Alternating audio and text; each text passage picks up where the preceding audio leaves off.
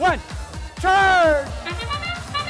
Robots moving to begin this autonomous period as 1258 Seabot slams into the Red Alliance station. Apex returns the favor on the blue side.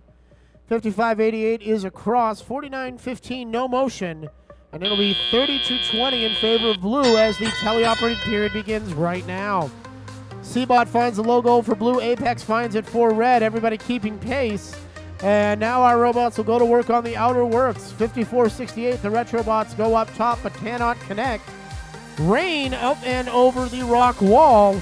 Now trying to figure out what to do next as they head back under the low bar. Apex drops a boulder in the low goal for red. Seabot does the same for blue, and it's 46-39 as the Blue Alliance has the early lead. Spartronics up and over the Cheval De Frise. The Red Alliance very close to breaching already. Just a couple more crossings. 5803 knocks one of those out as they go up and over the ramparts. 5468, the Retrobots dutifully holding the door open to the Sally port. Now they go through, but a little too quick. Seabot can't follow, and they'll have to try that again. Looks like the Lakerbots may be in trouble. They are caught up on the red low bar and not moving. They may be dead in the water.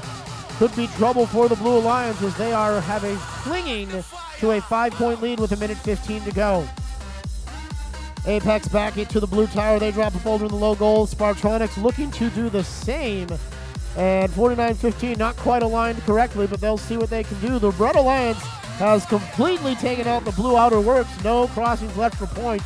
Blue Alliance has earned their breach as well as the Lakerbots now back in action. One crossing in the Cheval De Frise, all that's left for the Blue Alliance. Seabot going to focus on boulders, though. They'll put one in the low goal, and it's all tied up at 70 with 45 seconds to go.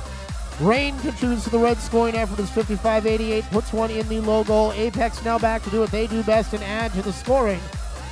Blue tower down at 1 strength, red tower at 3 as we now have 30 seconds to go. Both outer works with nothing left on them, and you see the robot's going to head back to the tower. Apex wants one more boulder as the Retrobots put one up but cannot connect. Apex tries to find the low goal, and they do. They're going to head into position. We know they're able to get off the ground. Their alliance partners back to join them. All three blue robots get into position as well. Here comes 5803. 7 seconds. Is that enough? They go 5, 4, 3, 2, 1. And just like that, 5803 shows us how it's done up in the air. We'll get that scored and get you your results right after this.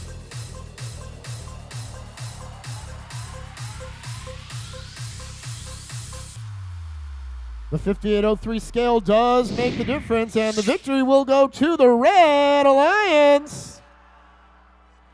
4 ranking points off the board, and that sends our rookie team, Apex Robotics, to the #1 seed. Followed closely by Rain at #6. Not all lost for the Blue Alliance. They take home a ranking point and all move up. Led by Seabot now at #13.